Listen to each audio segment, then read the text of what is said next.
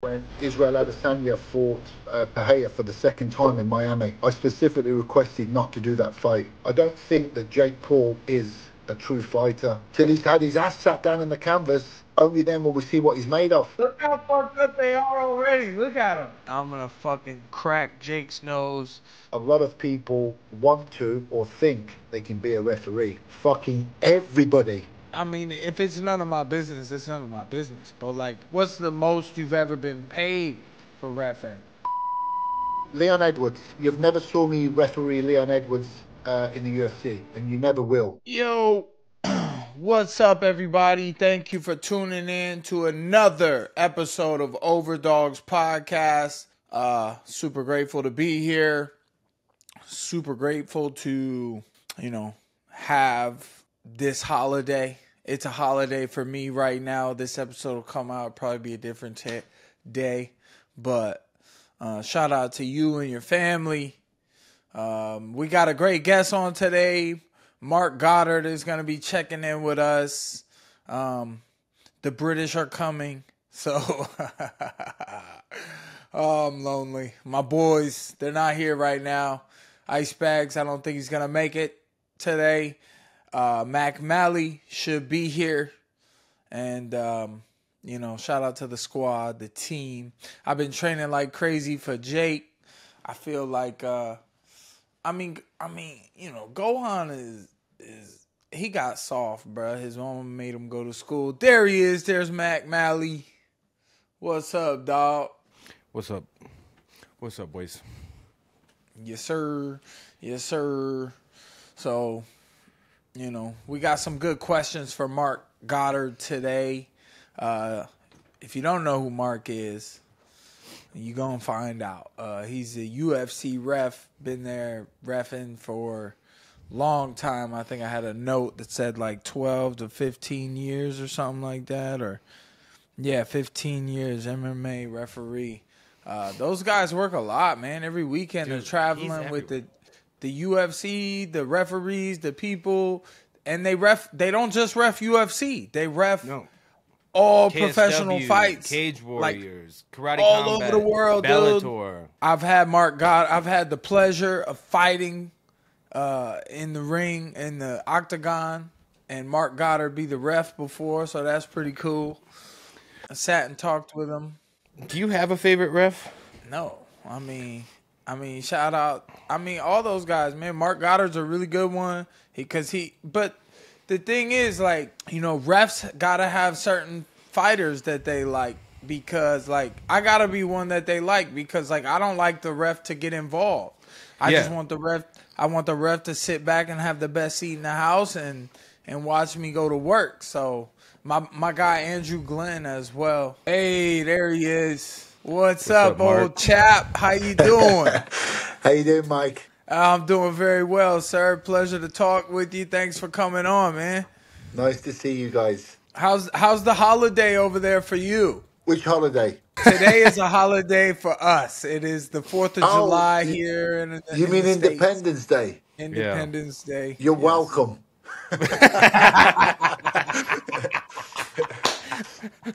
That's what I'm talking about, man. The British are coming. They left us alone. They said we can have it, man. Marc, I got some good facts on you, man. You've been a referee for 15 years in mixed martial arts, and did you start out as a pro ref? I've been a referee for 20, Mike. Okay. Get your facts right, Jazz. My producer missed that one. I first refereed in 2004. It's 20 years. It's probably going off. Maybe they're going off the Sherdog thing because there's a database on there for referees. So if he's going off there, that's fine. But this is actually 2024 is my 20th year as a ref. I mean, I've been in the sport. I was fortunate enough to be in the sport for, 25 years now. I was here at the beginning in the UK when MMA first crossed over.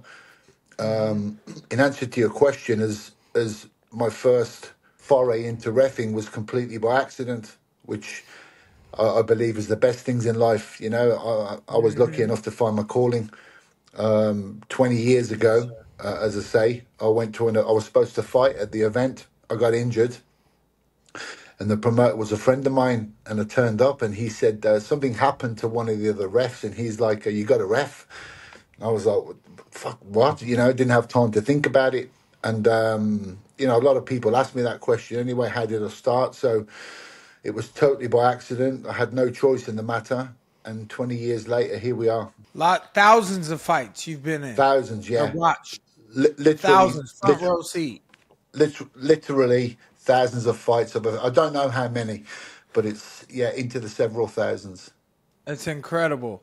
You were the first UK referee to the UFC. Correct. I mean, officially, yes. At the time when the UK first came back, I mean, there's a long-winded story about, they were talking to me for a while, but because I was still competing, it was kind of a problem to them, which I understood. I first started refereeing for the UFC in 2008. So I'm 16 years with the UFC alone. So the 15 years plus one is just with the UFC. Jeez. I've been with a guy since 2008, and there was me and a colleague of mine called Leon Roberts, who Leon doesn't ref anymore, but he was a very good ref, very established ref. And they picked us both up at the same time when they first came over to. It was when Michael Bisping won the Ultimate Fighter, and the UFC went out on that massive expansion, particularly in Europe, and everything was kind of like right place, right time. Wow, amazing. I mean, damn, what was I gonna say? Do you think? Oh no, I'm not. I'm gonna save that one. I don't want to do that one yet. Before you came on, I was just talking about because he asked me. My boy Mac Malley here asked me. He's like, "Do I have a favorite ref?" And I've actually had a chat with you. We were sitting in UK having breakfast, and you're and I think you're the type of ref that lets the fighters fight. And I was saying, these refs got to have some favorite fighters because I'm a guy who I want the ref to just not get involved, and I just want to fight, and then he just stops it when I get the win. So. Do you have some favorite fighters that you like to ref for? Who are some of your favorites that you have refed, or even some of the favorite fights that you've refed? Yeah, I mean, when it comes to favorite, look, yeah, you build a rapport with certain fighters for sure throughout the years. Obviously, sometimes some fighters don't necessarily get along with refs. Normally it's because they've lost, and then sometimes if they're going to try and pin it to the referee, but that's very, very few and far between. Honestly, like, when people talk about reputations and stuff, and like you said, we've had some you were commenting on the flip-flop game. That's what it was in the UK. I can't remember which show it was, and I don't think you were fighting them. I think you were either a guest fighter or you were cornering somebody or something. I'm not Oh, sure if you were fighting at the maybe in time. Poland. Maybe, yeah. One it could Okay, like, it could be anywhere. But in okay. terms of look, obviously as a ref, when it's fight time, of course, I have no favourites. Despite what the fucking internet says. But we'll get on to that, I'm sure. I have no favourites. I have no dog in the race from being there. I don't just referee from the mind; it's from the heart as well. All I want is two guys or two girls to do what they're paid to do, have the fight of their life, keep me out of it. I don't want to say a word. That's enough.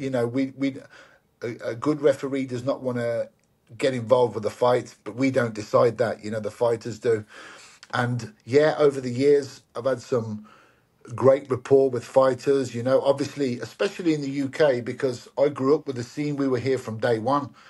So there was even in the UFC, there's people who had fought, people who had beat, people who beat me. Obviously, we take ourselves out of those fights, and kind of every event I would go to, there was a relationship, because obviously the scene was pretty small back then, and yeah. So by and large, there's a whole host of fighters that I have. I respect every fighter that gets in there, obviously, but there are some relationships that develop. When I say a relationship, it's kind of a rapport. you get an understanding. You know yourself, Mike, as I'll use you as an example. We had a good rapport. You know, it's everything for a fighter to be able to trust the referee, right? If somebody walks into nothing fills me with a bigger sense of pride when you walk into the certain arenas or dressing rooms and the fighter is happy to see you. That's always a good thing for sure. Hey, thanks to our sponsors at Overdogs.bet, the only place on the planet with exotic MMA prop bets. Sign up now for beta and free play. Please be sure to subscribe, like, and comment, because the King of Violence told you to do so. Show some love to the Overdogs podcast, baby. Yes, sir. I mean, I got a lot of respect for you, man. You carry yourself. All you referees, man, you guys are a different breed. You guys hold yourselves upright. You stand tall, and you don't take no BS. You know what I mean? You guys are in control when you're in there, and you know. So what's up, Mac? You got some? I know you got some questions for. I'm just kind of brainstorming. We're touching on some important ones right off the bat. What's up, Mark? Haven't said that personally. How you doing, buddy? Bro? I mean, I got a bunch of different questions, but okay, so favorite fighters, like, you don't have to name any names. Are there any fighters you have a big problem with? Like, we had Dominic Cruz with the, booze and cigarettes. And, I'm not ripping on Dom, but what's your worst one? You got any bad beef with any fighters? They see you around, they go, I hope he's not fucking reffing my fight. On a personal front, I tell you, mate, I have beef with no one. Yeah. I'm an old head in this game. I'm 50 years old. I've been doing this a long time. It goes back to what we were saying before. Unfortunately, the fighting is an emotional business, and I understand that. And coming with emotional business is that at certain points, things will not go a fighter's way. Now that could be down to an official or an error of judgment, but obviously that's the last thing on our minds. So from a personal point of view, put it this way: when I retire from reffing and I write a book of memoirs. My best tweets are all the unsent ones. I'll save them as drafts. but honestly, look, I'm there to be, like I said, it comes from the heart what I do. In the sport, I've grew up in it. I've competed, I've toured. I'm an active martial artist, always first and foremost.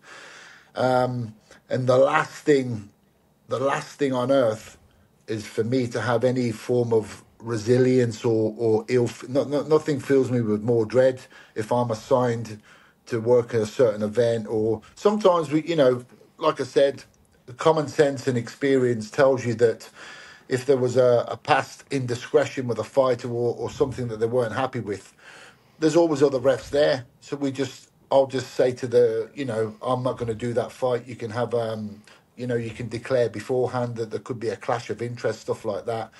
It just comes down to the individual, like I said, without being too long-winded about it. Common sense and experience counts for a lot. And I'm just there to look after these people. I love what I do immensely. And yes, I don't want any hassle.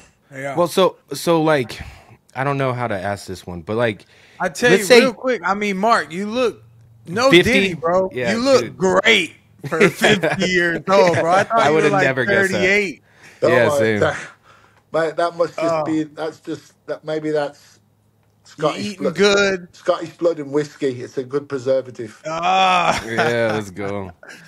Well, so like, if you do, let's say you do make a mistake, like you don't really ever see refs or judges, especially judges, ever explain their work. They never have to show their work. Now with refs, like, what happens if you do make a mistake? Like, and you feel like what happens then? Do you apologize to the fighter? Do you talk to the fighter? Do you talk to the commission? What happens if you do make a mistake? All right, look, Matt, great question. I'm going to set you an exercise here, okay?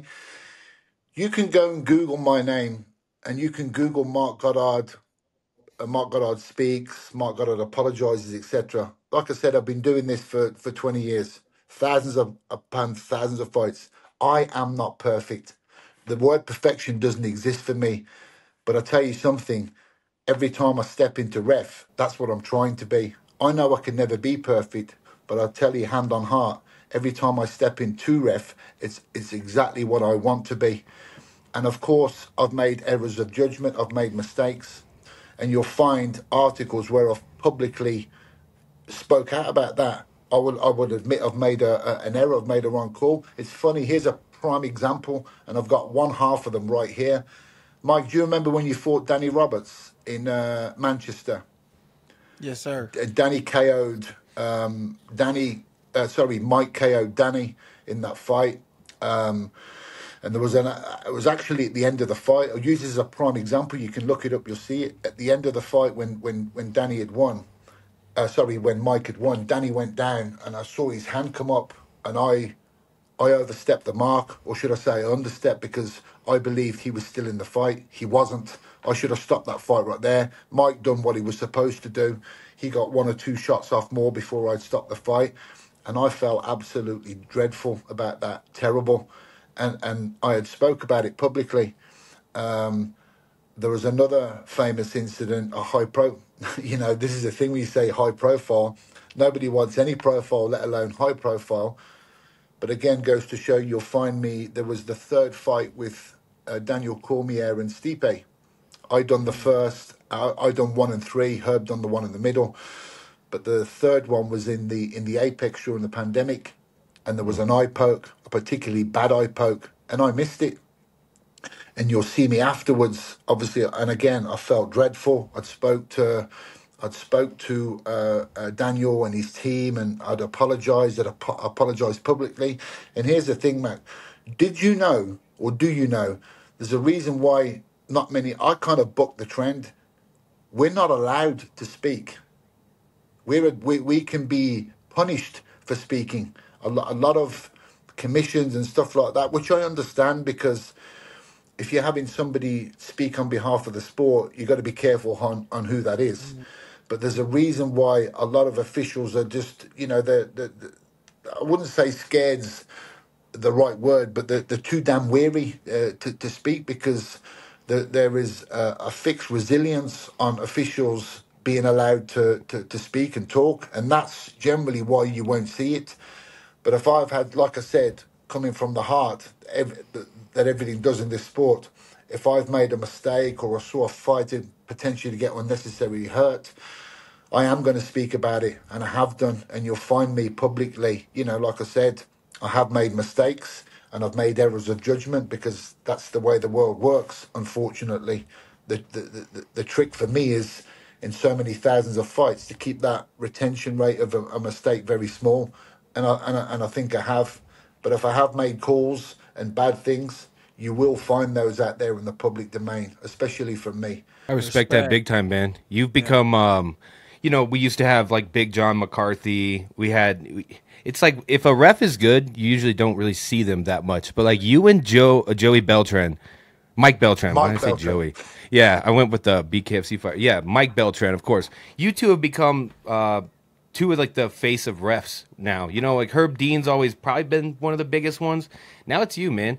And you don't really see much hate towards Marc Goddard, because we all can tell Mike Beltran and Mark, they don't take no shit in there, and that they're there to just do their job, and they don't play favorites. We don't. You guys aren't Mazzagatis.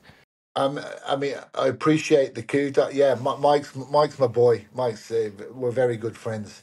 And honestly, I mean, with your thought of me not getting shit, I wish that was the case. But hey, guess what? Never in person. Never. Yeah. Oh no, of course. You're a big dude. You're a big boy.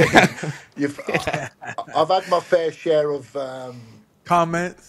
Of loads of that, and look, Mike, you know what it's like as a high profile fighter. You know what it's like, and what people do and say. You just gotta. I had an analogy for it, like a way of dealing with it, because you can't get into it with these people. And here's the thing: I said, most fans, they're just that. They're fans. They're good people. All the people that go to events, they're true fans. They're supporters. They spend their hard-earned money to come and watch people like Mike and all the other stars fight. That's what you call a fan. All the other fucking nerds and dorks, that sit at home illegally streaming. They've never been to an event. They'll never go to an event. So their reaction and their dopamine rush is by trying to interact with fighters and officials and stuff online. And you've just got to kind of, when you know that I'm still convinced, I'm majorly convinced that the vast majority of people, they're just good people and they don't tweet. The reason sometimes it feels overwhelming is because nerds, dicks and assholes have to tweet. So it seems like there's a rush, but they are far outweighed by the good people that just either they don't get to it. Sometimes these events are expensive things. But like I said, the vast majority of people, they're just good everyday people and they're fans and supporters, whether they're at the event or not. Yes, sir. Hey, so recently I was at KC and Beltran was giving me and my wife, like he gave us these almond butter pretzel bites.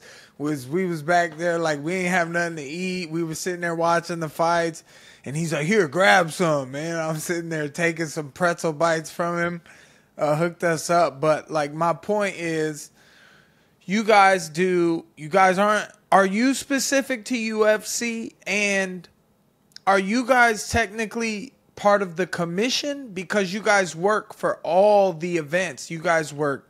As a matter of fact, you're not specific UFC. I've seen you ref other fights in Russia, all over the place, Strikeforce, different organizations, all types of different organizations. So, like, how are you guys connected? Are you commissioned? Yeah, we're completely freelance. We are official. Refs and judges are completely independent contractors. So we work, like I said, you'll see me work for all over the world for different promotions: Cage Warriors, KSW, Octagon, UAE, Bellator, PFL, obviously the UFC.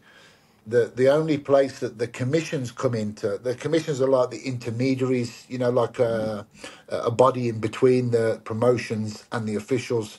And that's generally, it's a US-led thing. There are commissions in other countries in the world, but yeah, by and large, we're completely independent, and that's why you'll see kind of like fighters. So fighters are independent contractors in a way. Yeah, but you're locked in. Like if you're signed to the UFC, you're not fighting for anyone else.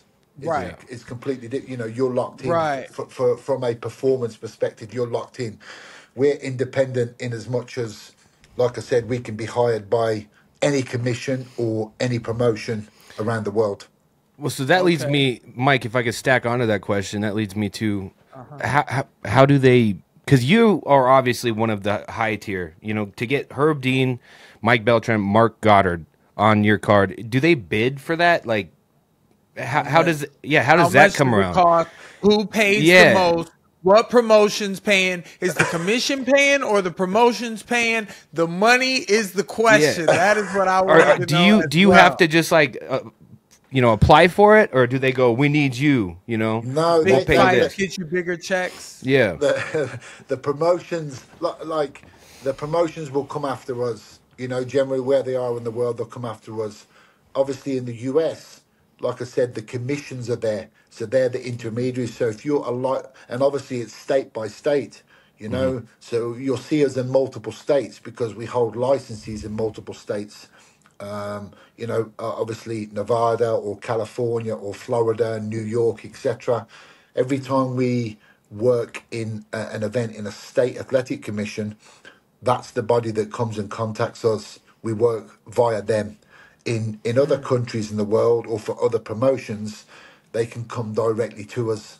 They can come as an individual because there is no, there's no commissions, there's no regulatory bodies there, so we can have a one-to-one with them directly, and the relationship works like that. Okay. So, I mean, if it's none of my business, it's none of my business. But like, what's the most you've ever been paid for reffing? That's classified information. Oh, yeah. Look, now here's the thing. Well, I'll tell you this now. Look, and again, it's public. People can see, because if you see me referee a world championship fight in the UFC, everyone knows what we get paid. It's public record because the commissions release it. In Nevada, you can find that online, no problem. And here's the thing. I'm going to say two things, probably more than two things. One is, if anyone is thinking of being an official in MMA, please believe me, it's not for the money, and it's not for the. There's only a couple of them, myself and her. This is my job. It's my career. And, I've had to work like a fucking dog to get to this position. No different to a fighter. You come in and you claw your way to the top. You don't start on a multi, a six-figure contract or wherever it may be. You got to come in as Mike Perry, who's a brand new fighter, etc. You go through the years, you do all the hard yards, etc. I've done all that, like I said, 20 years ago, working on events, People have these wild ideas about we're flying around business class and first class and doing this and doing that. Nothing could be further from the truth. But when it comes to, like I said, with the UFC, and one thing I'll absolutely press upon is the opportunity I've had and continue to get to work for all these other promotions around the world. That's because people knew me from the UFC. That was the vehicle to put us in the spotlight. And I'm forever thankful for that, So if I never refereed in the UFC, no one would have any idea who I was. The fact that I do that, from a profile perspective, that's who people get to know who the officials are and what the officials can do outside of that, with other promotions and working hard and carving out their own opportunities. Good for them. Just like I said, I'm very mindful and thankful of the fact that without that platform, nobody would have a single idea who I was. Well, and that's interesting because, in other sports, like we know in baseball, like Angel Hernandez, like he's kind of famous because he's so dog shit, right? Like he's just known as being so bad. I don't know who that is. Yeah, good. He's terrible. But in MMA, especially UFC, like there's some boxing refs, I guess people know because that one guy's clips go viral every once in a while. But in the UFC, it's almost like you guys, like referees, are essentially stars too. Like my girlfriend started watching UFC just a couple months ago for the first time, and she knew Marc Goddard and Mike Beltran before she could name like most fighters. And we saw you at the Karate Combat event. She wanted a picture with you because you're a recognizable face. That's got to be kind of a rare thing in sports. Like, what do you think about? You get what I'm saying, right? 100%, man. Yeah, It's a good point. And here's the thing. And again, am I thankful for it? Of course I am, because without the UFC, I wouldn't have got to where I am now. I wouldn't have got to make a living out of my passion. I make a living. It's how I feed my kids, etc., etc. And here's the thing: it's like anything. It's the same as fighters. This is what. And yes, the referees get notoriety. I don't know how that happened in our sport because you got other, like in the UK, football. Soccer is the biggest sport by a country mile. People will tend to know who the referees are, but it's not like it is in MMA. I don't know how it's got like that, and I don't know how it's got like that. And the thing it does is it creates a lot of resentment. It's crazy. That's what people see. But again, I'll come back to the point. By and large, most of the time, it's the same as fighters, Mike. If you start getting famous and getting a profile, etc. Sometimes, you're going to attract negative fans, should we say, or negative attention. But by and large, look, it's a very positive thing. Who the hell am I to complain? Because I'm in a very fortunate position. I'm not lucky. I always say the term that there's a difference between luck and fortune. But I'm always extremely thankful. Every event. And here's the thing, as a referee, any event could be your last. You just don't know. I'm on this ride, like I said, of MMA. It's almost 25 years for me. 20 years as a ref, 16 years of those being international. And I'm still cherishing every moment. I get to all these magical, stadiums and events and places all over. I've been around the world and back again twice. And for me, it's just, how can I be nothing other than thankful for that? And that's all I am. The stuff that comes with it, people say, I'm not even remotely famous, not even close to the word famous. If you follow a sport or a particular genre, yes, you may know me, and that's it, and I'm comfortable with that.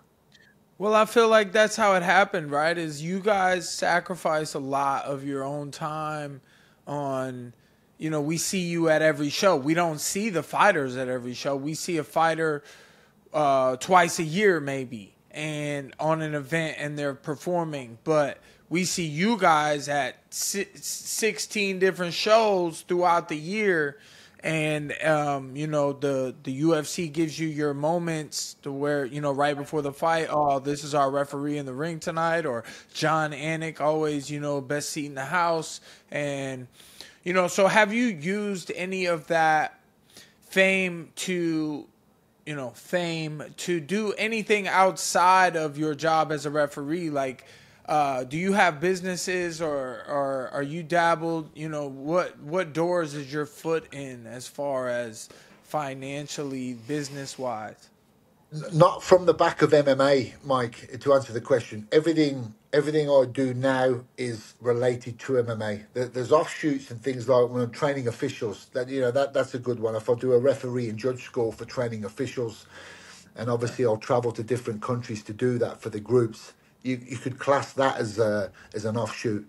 But I had it was only since end of 2018, beginning of 2019. It's really only in the last 6 years that I've been MMA specifically. I had quite a high. Believe it or not, there's half a brain in this head, and I had a very successful commercial job. Side by side with MMA, and the two of them kind of worked so well because the company I worked for had customers worldwide, and obviously when I was traveling with the UFC, I was getting to do both things at the same time. It just worked perfectly, it worked for me. But it got to the point where I was presented with an opportunity to be able to, like I said, how can I not be thankful for that? 2019, I took the decision to leave the commercial rat race and just make MMA my full-time thing. And I've been successful enough, to do that. And that's what I'm doing now. But in answer to the question, everything I do outside of MMA is kind of related to MMA, if that makes sense. Yeah. The perfect one is being the officials training. If I'm not training officials, and I'm in the good spot of looking for weekends off, not on. That's a good thing. If I'm busy, generally I'm booked. I've got dates 3, 4, 5 months in advance, and then I'll try to navigate and try and find some time off in between. So ultimately, yes, I'm in a good place, and comes back to me without being boring about saying it. I'm thankful for it. Very quick one going into your instructionals. Just for like the average fan, I feel like we get asked this a lot, and I have a couple important questions for you, but we'll rattle those off. But how do you become a ref? In the simplest terms, like for people, because people ask that shit a lot. They think it's really easy, and it's not. You got to get. Let's hear it.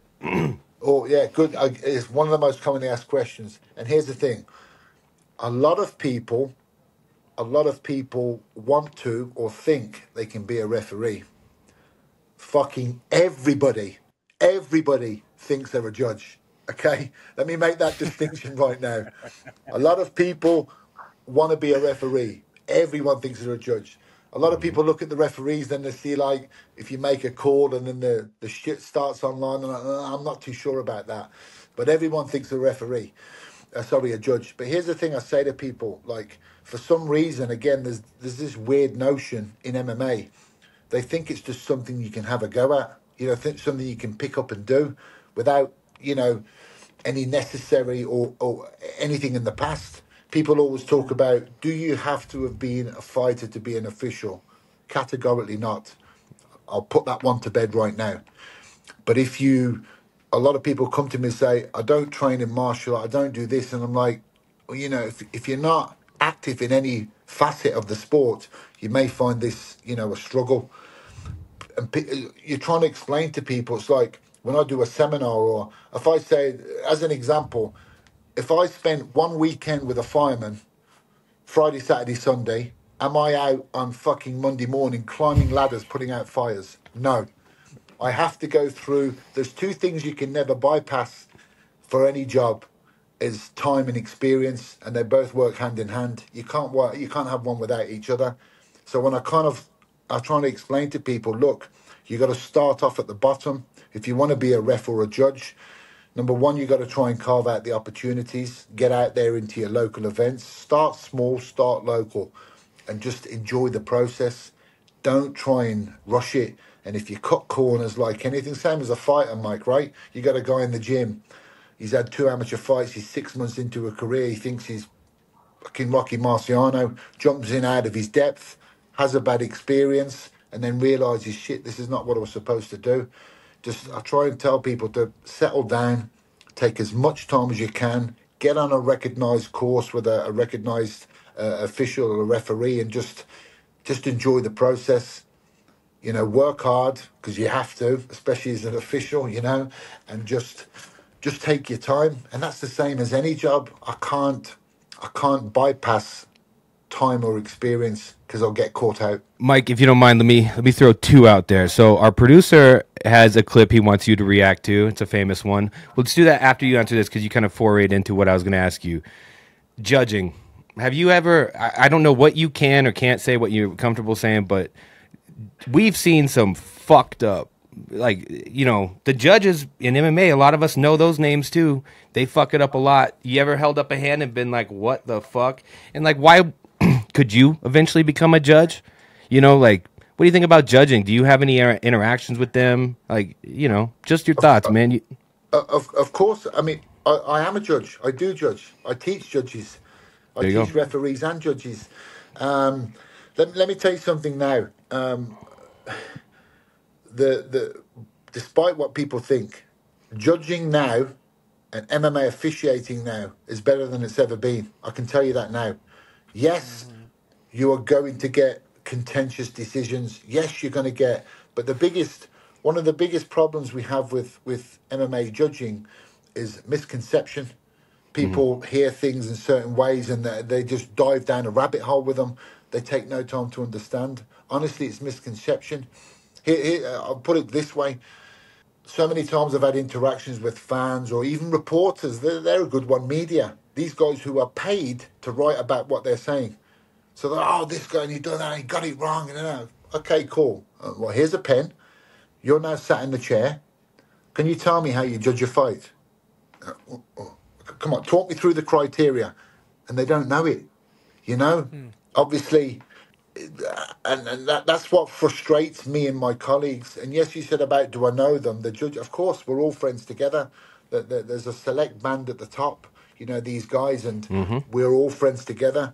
And I can tell you, hand on heart, you know, the amount of time and dedication. People think that these people just turn up and they don't care, and nothing could be further from the truth, Mac. I promise you that nothing could be further from the truth.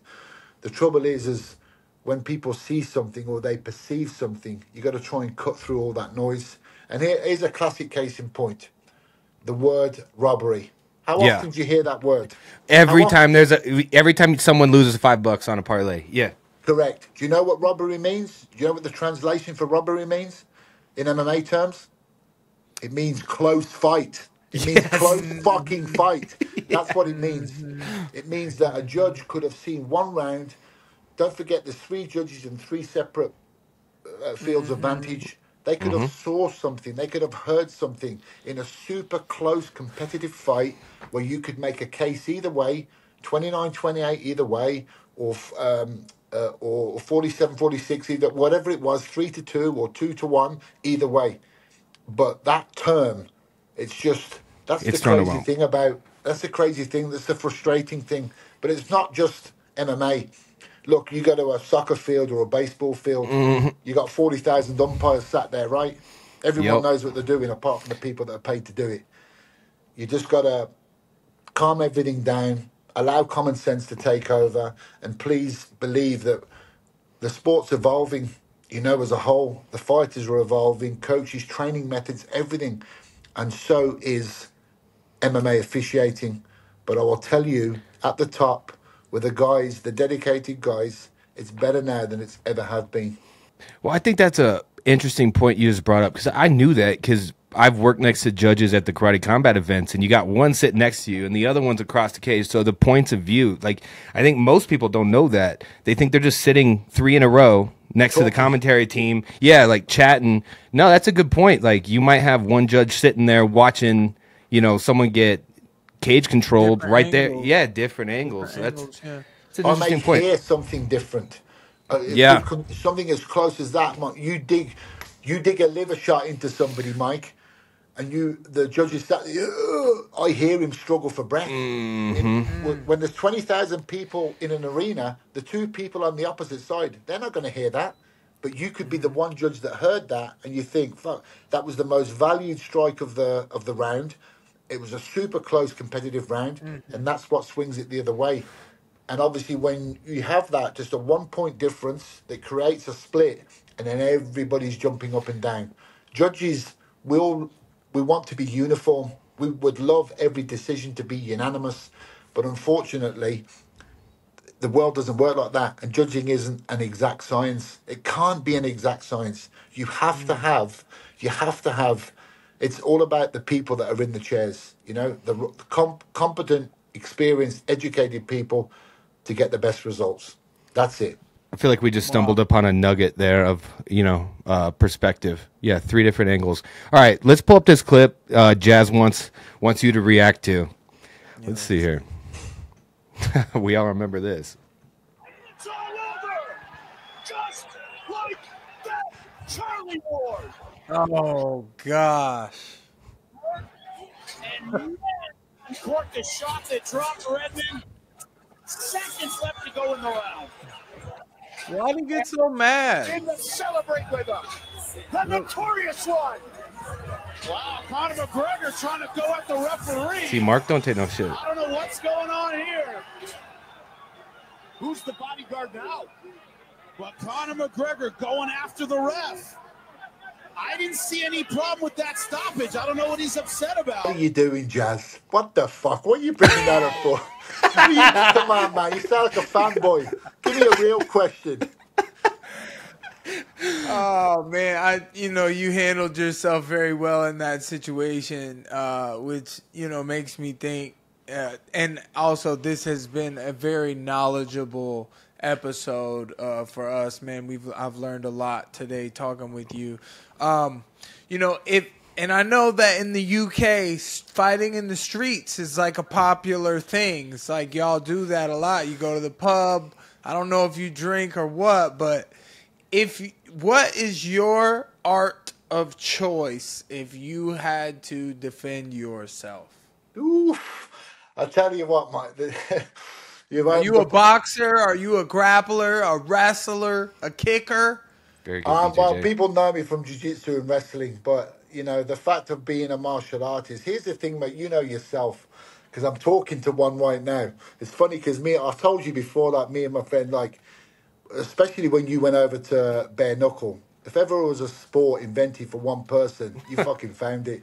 You know what I mean? I mean, you found your calling, mate, and you've killed it, stone dead. Look at what you've done.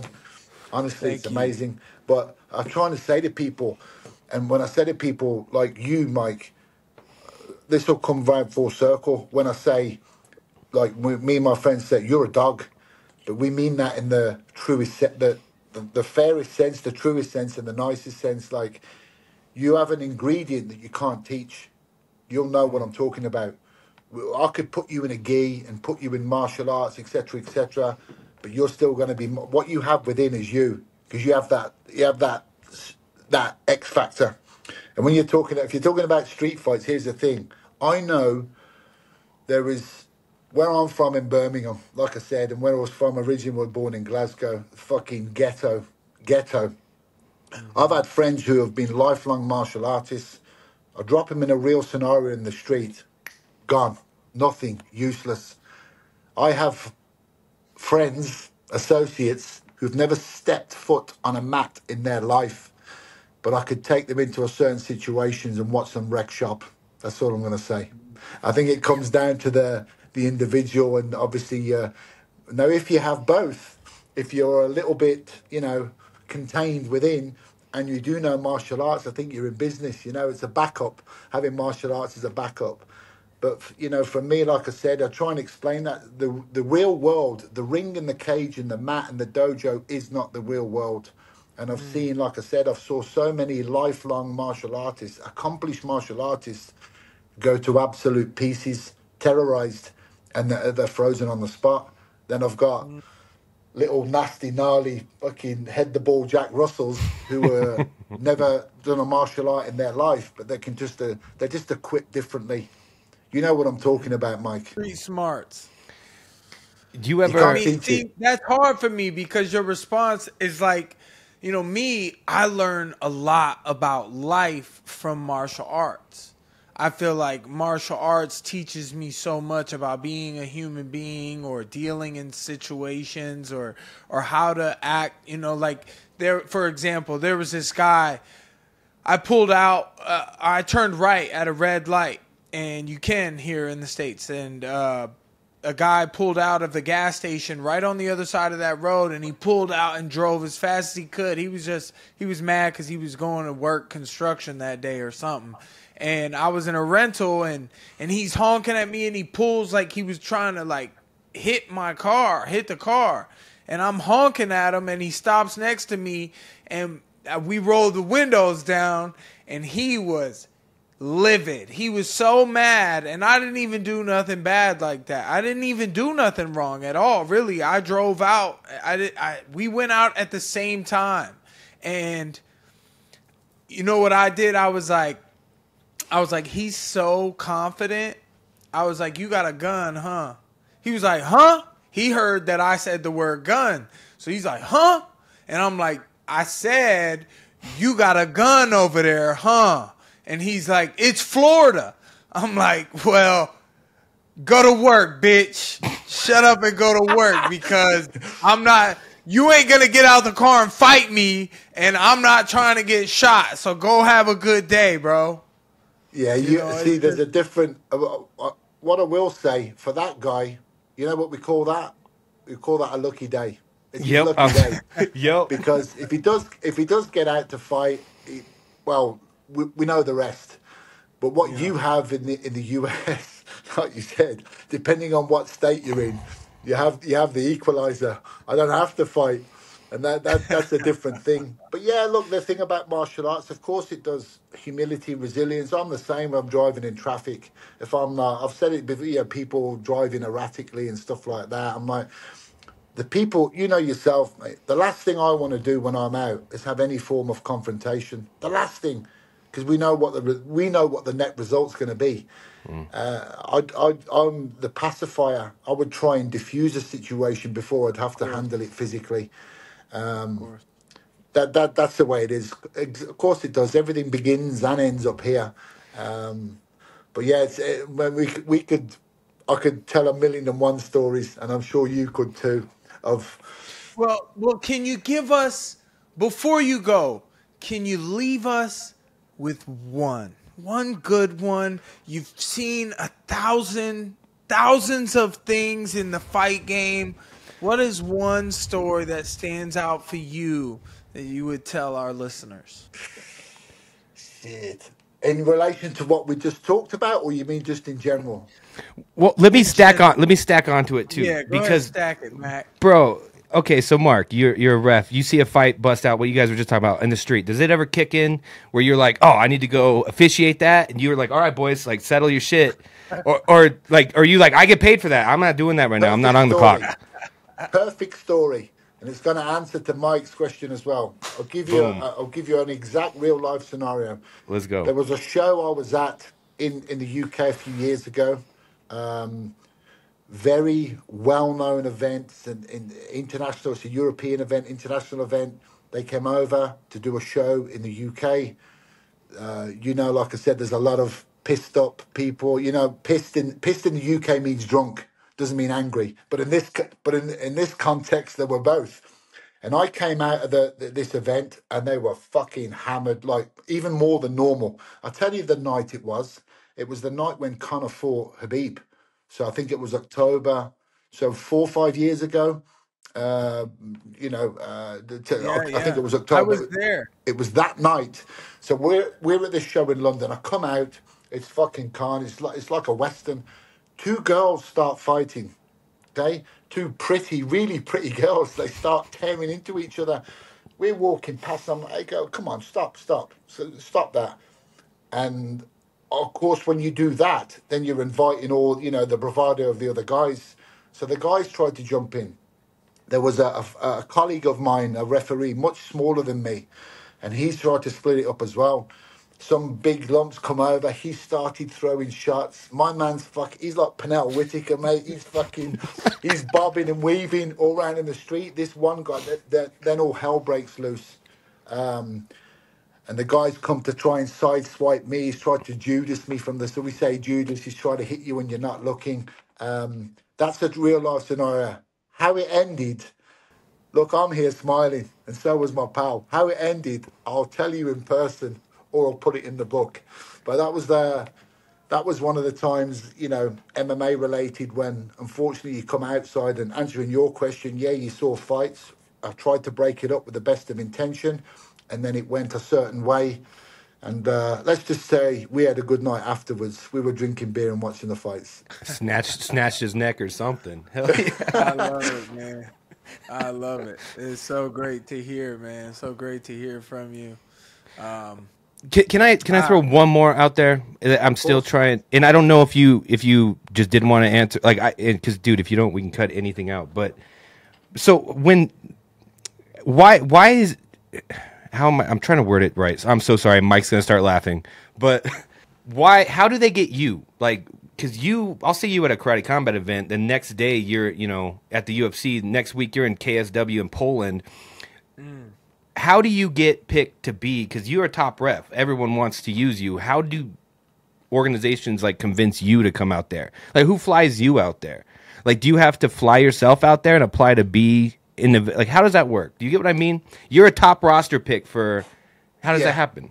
So whoever you work for, the promotion that you work for, regardless of commission or not, the promotion are responsible financially for you, flying you out there, obviously putting you up, putting you in a hotel, feeding you, and then paying you your fee. So whichever promotion it is, whether you deal directly with them or the commission deal directly with them, those are the ones responsible for your accommodation, your travel, your fee.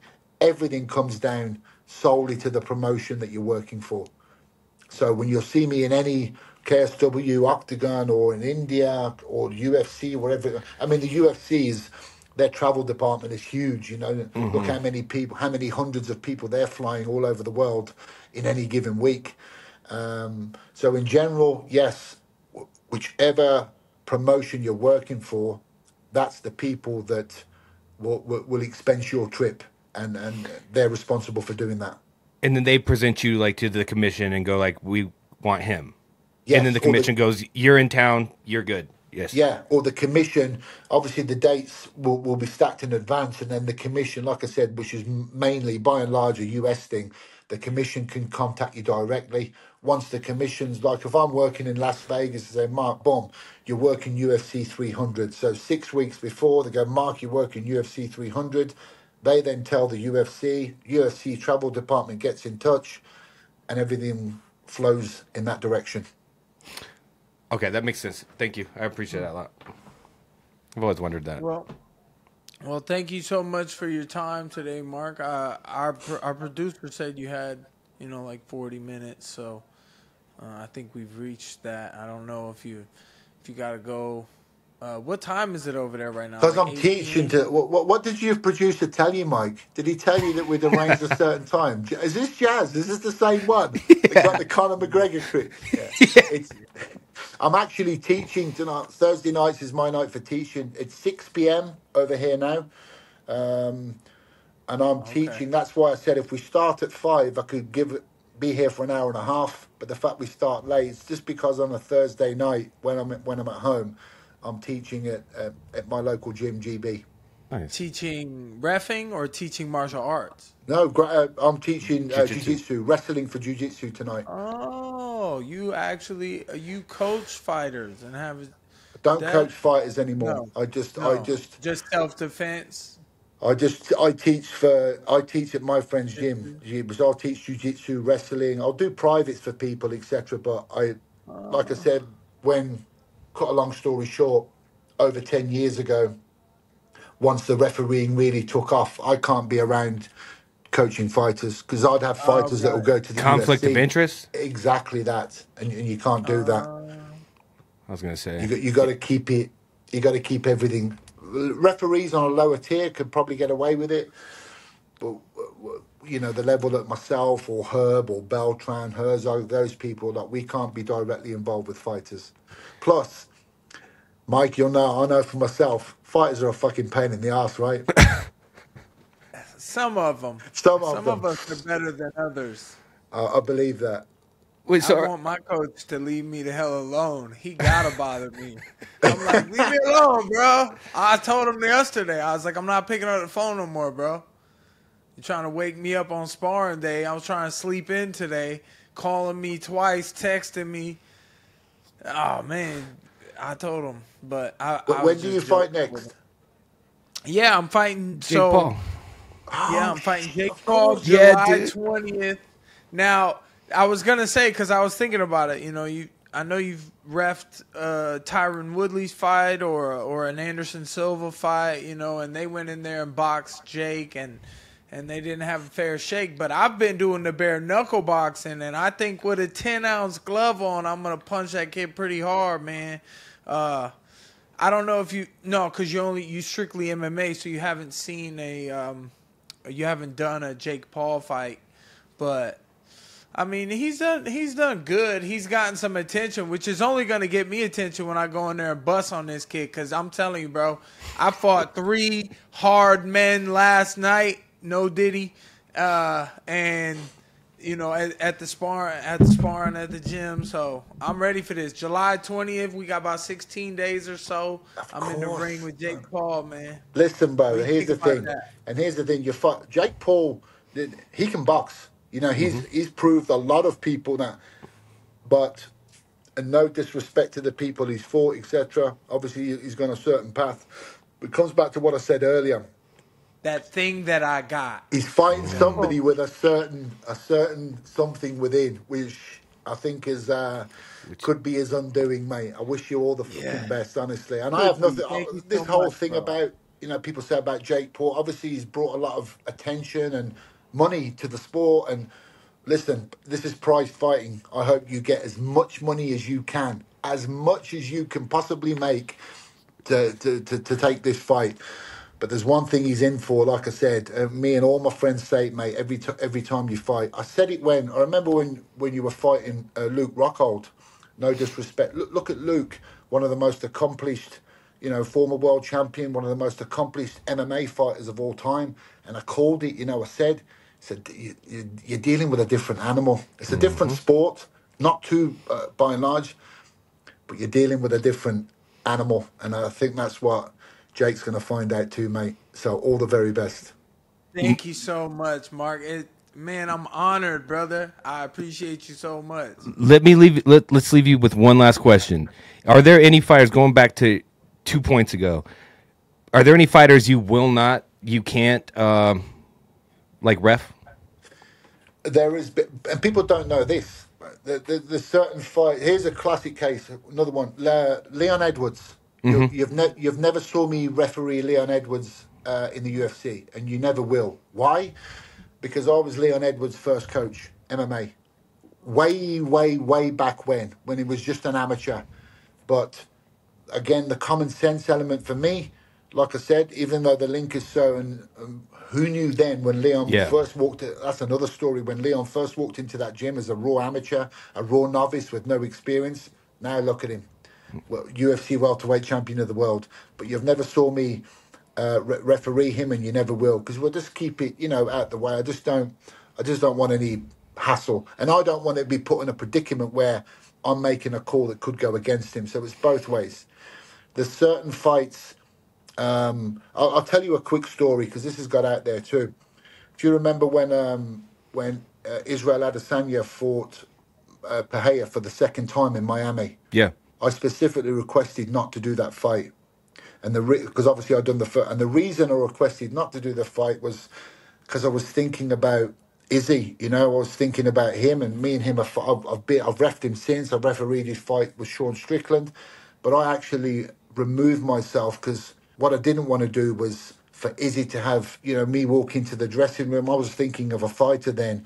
This is his night. It's all about him, and I didn't want to walk into that dressing room and him to have any form of negative connotation or something like that. So I decided, I just thought the right thing to do and the fairest thing to do by him is just stay out of the fight, give it to another ref. And I requested from the commission not to do it. There's been things like that. And there's been a couple of instances where there's certain fighters that I would rather not, for That's personal very reasons. commendable. Yeah, just experience again. It's just we A never could want to. appreciate that. I could appreciate. Yeah, we something never like want to that. be the story, Mike. I never want to be the. My utopia in a fight is to say nothing, but like I said, we don't decide that. The fighters do. It's their sport. I also try to deal with the punches as they come, whatever type of shamas or chamas or dark magic there might be involved. I try to accept it as it comes, and I stay focused, tunnel vision. That's what I've been doing the past 3 years winning, so I just stay focused no matter what. If I see something that gives me like a bad juju, I try to change it. And I feel like that's what Pereira does with everything he says with Shama. It's like he's changing it to positive, or he's changing a negative, or he's changing he's making their positives negative and he's making his negatives positive. I get it, but it's nice when you don't have to do anything about it as a fighter and someone else had already thought about you. Yeah, and like I said, that was the case in point. Sometimes if I think, but that's what comes with experience, I'm just like, this is not about me, and I'd rather just, Was it you? I'm sorry to interrupt. Was it you in the PFL when that guy had like a metal splinter in his foot or toe? Oh, in France. And you were like, "Come on and fight," and Yeah, he was like, "Something's on." Oh my yeah, foot. dude. Yeah, that was me. That was the Cedric Dunbay in the PFL. He had a splinter. It was a wooden splinter that was, we found out afterwards, it was like a little shard of wood that had gone into his He big got toe. it in the fight though. He didn't have it walking into the arena. Well, No telling when he had gotten it. yeah, I'm a professional, Mike. There's a lot more to that story than Yeah, a lot of more. course. There's lots of details behind everything. That But one was a ultimately, rough yes, one. it was a splinter in his toe, and that's why the whole confusion about, because I'm there thinking, it's like in a fight, trying to say to him, you'll hear me say to him 2 or 3, don't stop, you can't stop, don't stop, fine. I don't know.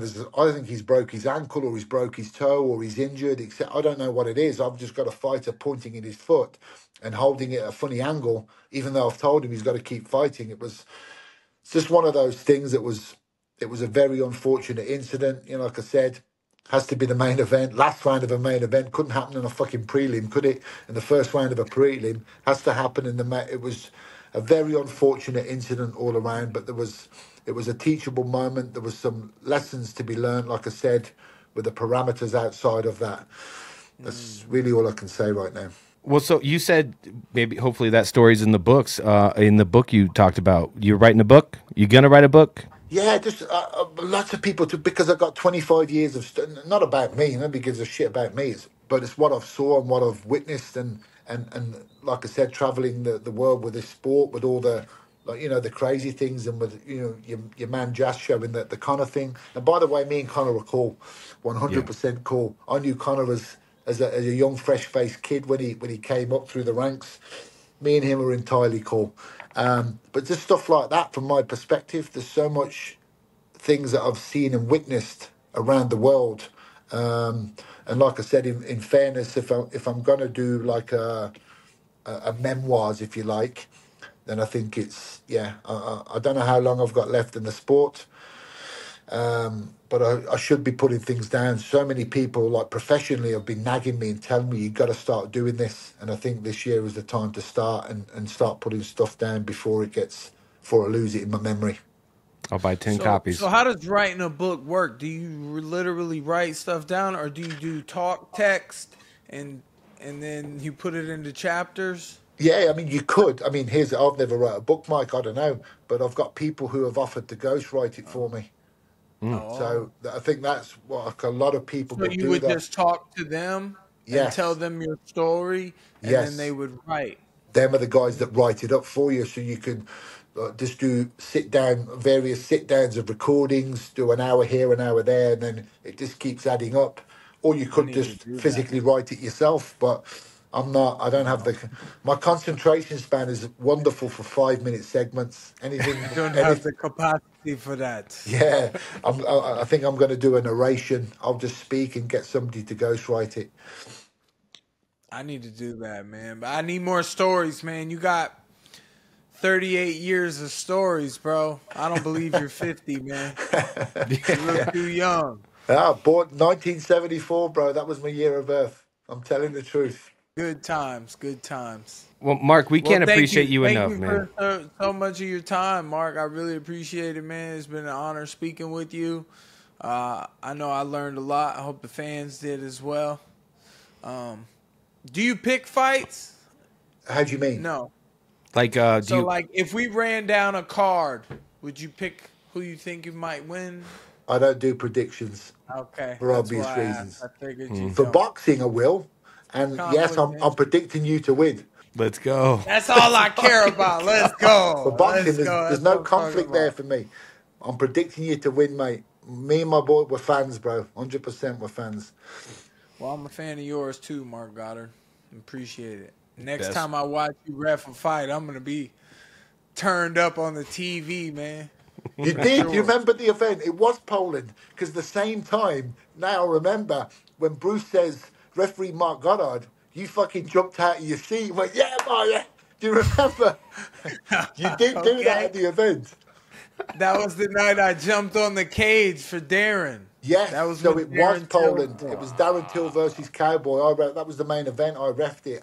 And you two were cutting a promo through the cage. It was Poland. MMA math, man. It's not cowboy. Fucking cowboy, man. You know that quickly, you know that Darren's making his boxing debut this weekend, right? Mm-hmm. In Dubai. Oh, is he? Yeah, he's Yeah. fighting in Dubai, yeah. He's boxing in I Dubai. didn't know that because I thought he was gonna fight Chavez Jr. and then I just saw that they switched it. It's gonna be Uriah Hall versus Chavez Jr. and Darren was trying to get the winner between me and Jake. That's the money for. But yeah, I don't know what happened with the Chavez Jr. But the long story short, he's making his boxing debut this weekend in Dubai, on a good friend of mine, Tam Khan. Tam Khan's doing a promotion. It's a massive thing. It's called Social Knockout. I didn't hear anything about that. Yeah, look it up, bro. It's all over the internet. It's there. Social Knockout is the event. Shout out to Tam Khan from Who's he TKMMA. fighting? Nobody? Somebody? I don't know who it is. I genuinely don't know. Yeah, who it's it not. is. It's not. I didn't recognize the name either. Yeah, I don't recognize the name, but I don't know if he's like from. I don't know if he's a boxer or a kickboxer or from another combat sport.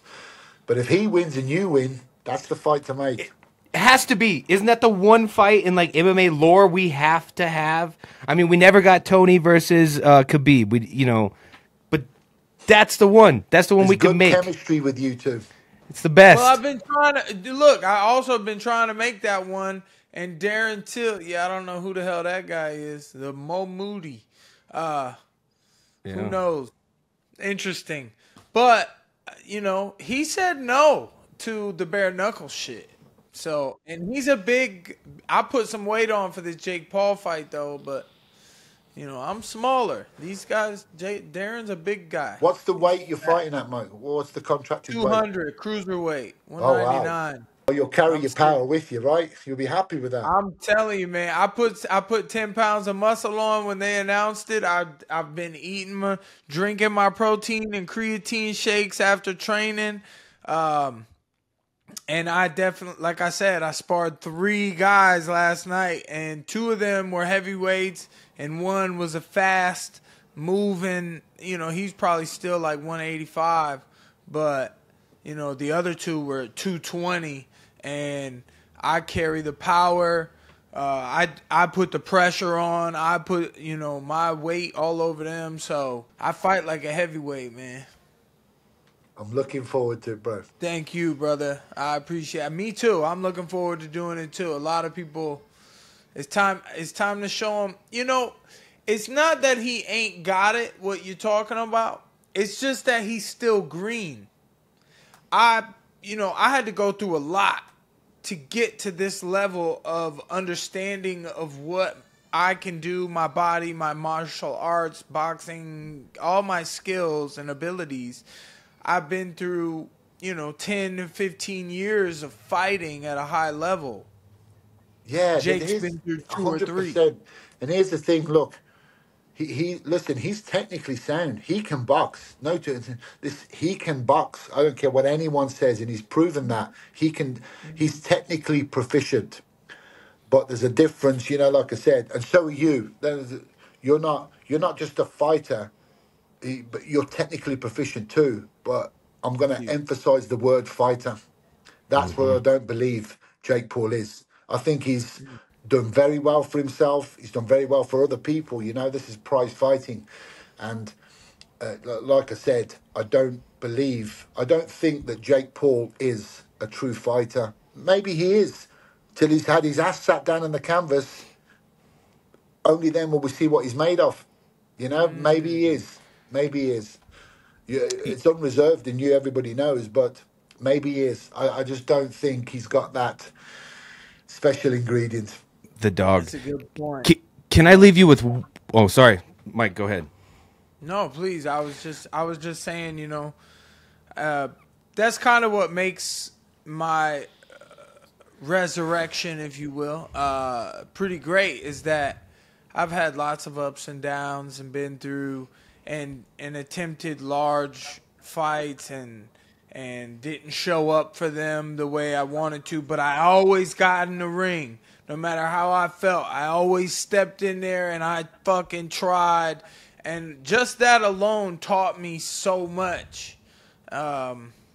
Just only experience like that, getting your face punched. The punches was never something that bothered me.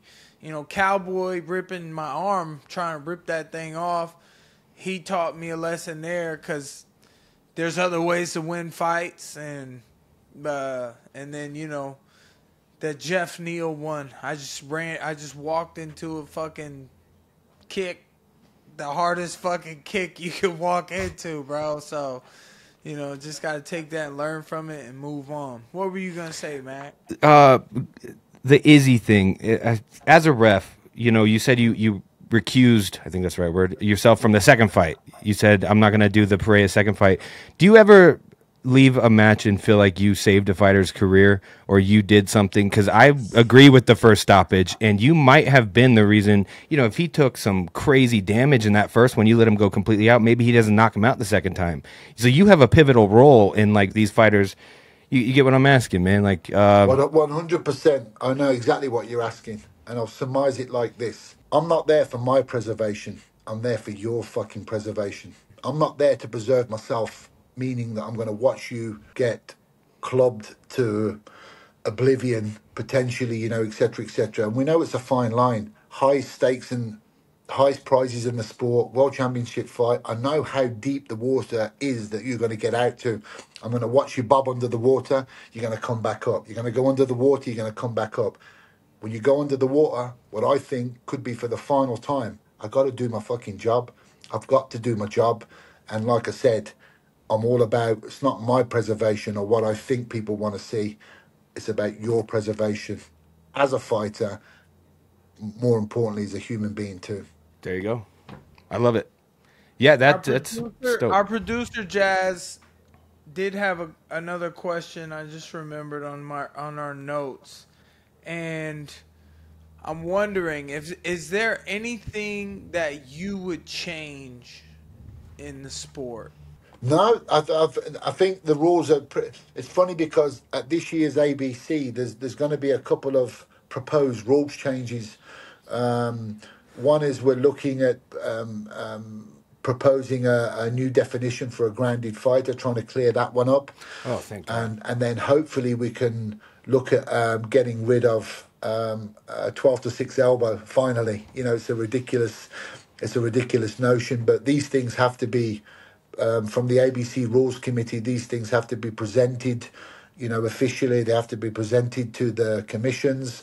They have to agree and adopt these things. But you'll see those at the next ABC that's coming up and this happens every year at the ABC. There's always, from the Rules and Regulations Committee that I'm part of, with a group of other officials, we try and put things forward that hopefully are going to bring the sport forward and make things easier to understand. All right, well, please, Mark, but you've been so generous with your time, man. I hope you have a great night. Go and teach your classes, teach your people how to defend themselves, and enjoy yourself. I look forward to seeing you in the next UFC card and watching you referee, man. You're one of the best. Nice one, guys. All the best, bro. Thank you. Thanks so much, brother. Good to see you, Mark. Take care, guys. Cheers. That was really good, dude. I mean, I feel like we learned a lot. Like, I know my questions can sometimes be, like, boring. No, bro, you did a fantastic fucking job, Mac. Fucking great questions. I love it because I also need, at times, I'm like, I need a different thought process here. And I'm like, insert Mac. Like, what are you going to say? And you had great fucking questions today. Mark's... We don't get to talk to a ref a lot. No. So it's like, because they're so short, like they come in, they say, these are the rules, this is what it is. Any questions? And at the time, you're like, no.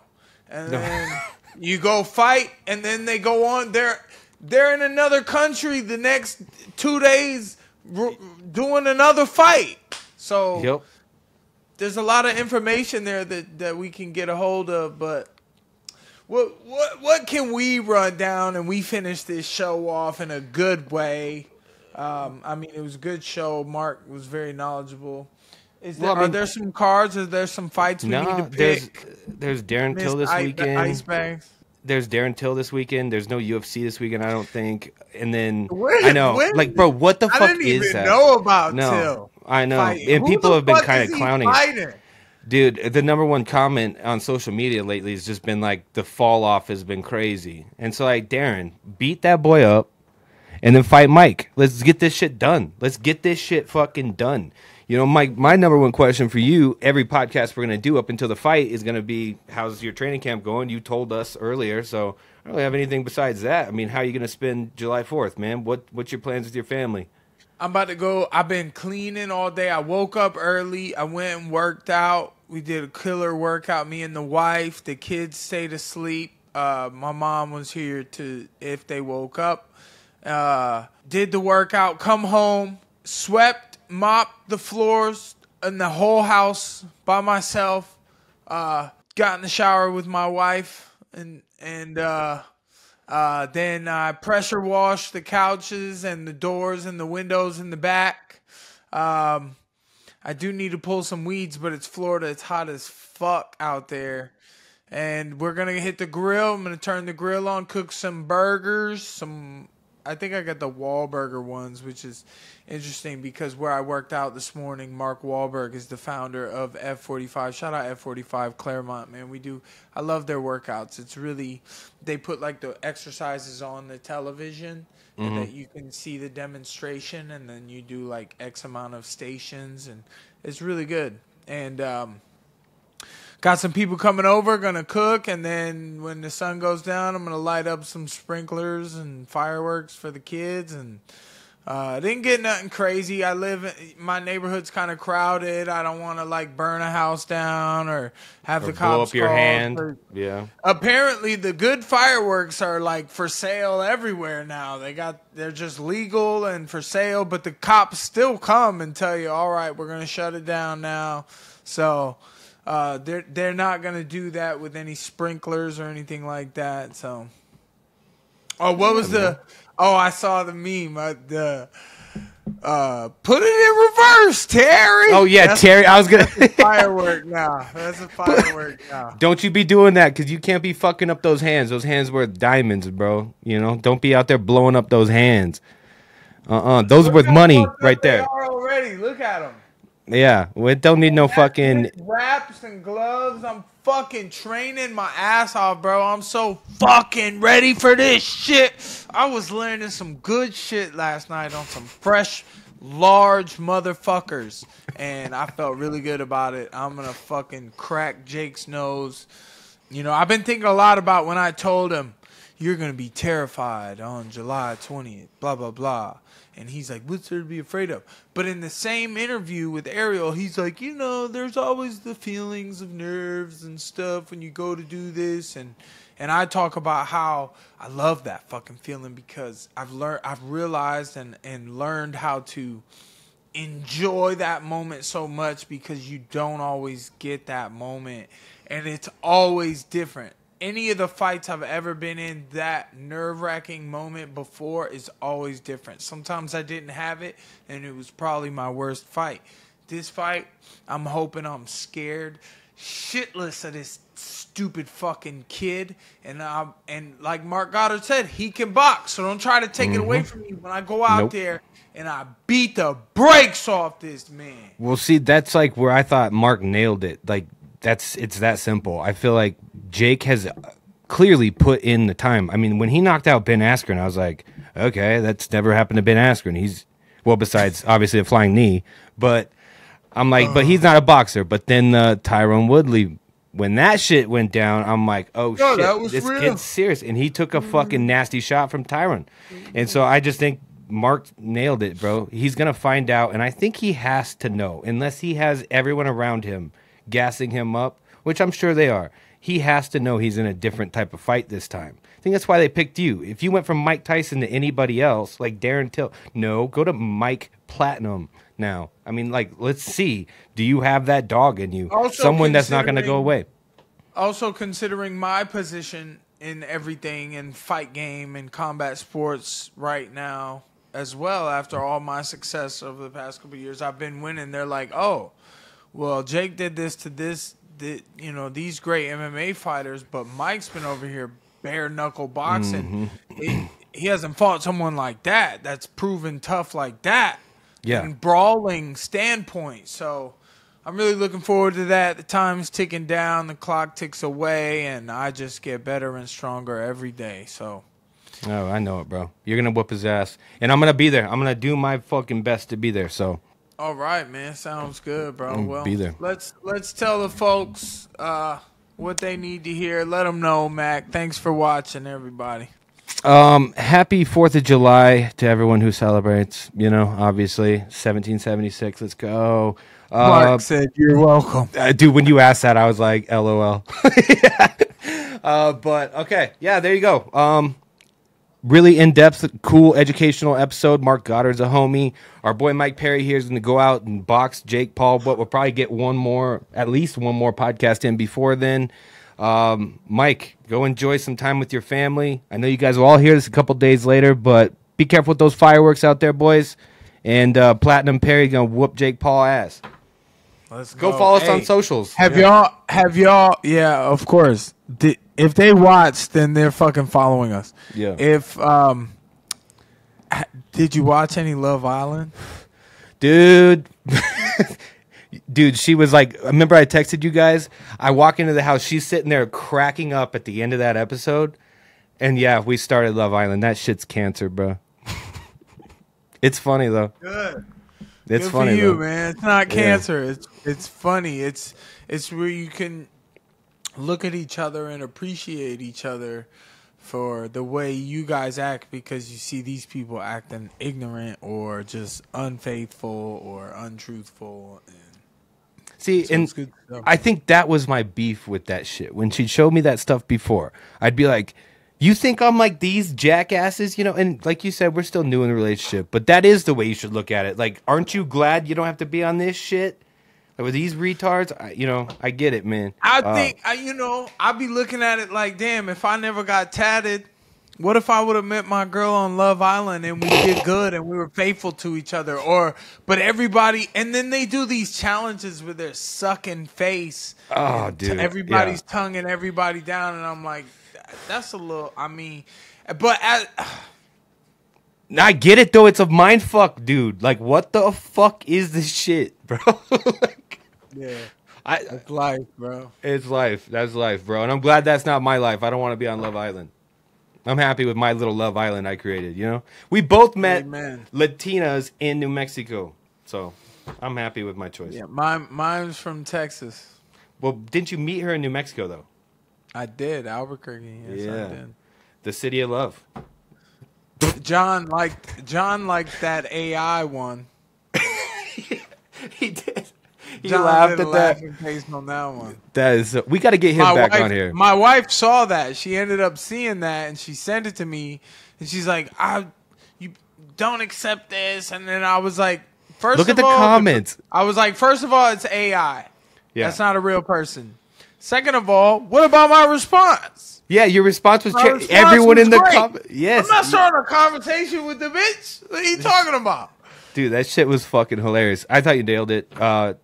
Yeah, dude, go enjoy the 4th of July with Latori and the kids, and give them a fist bump for me. I'm going to go raw dog my wife. Yes, sir. Before you start edging on fight week. All right, boys, Overdogs out. Woo! This podcast episode was brought to you by Overdogs Bet.